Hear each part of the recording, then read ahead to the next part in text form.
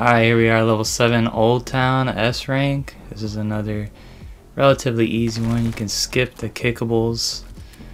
Use your focus on these big groups here. I didn't do that right there, but I did do it here. And as you can watch the focus timer continually refill every time you kill somebody, so I probably could have kept it even using it there, but I got a little impatient, I think. But if you have a little more patience than I did, you probably won't have to try as many times as I did. But yeah, jump in the middle of them and split aim. Kill this guy, you got plenty of time to kind of run through this, shoot everybody.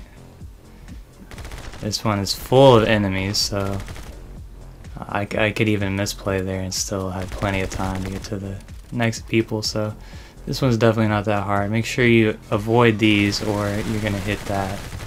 It kind of worked out in my favor though, because I got to shoot the turret, so actually you might want to trigger that so you can keep your combo up. But I don't think that was necessary. I think I had plenty for S rank without that. And this is the end of the level, so I walked in between them to try to get a split aim, but that didn't work out because the guy hid behind the door. Oh, you don't really need that though. As you can see, I got plenty for S rank, just like that.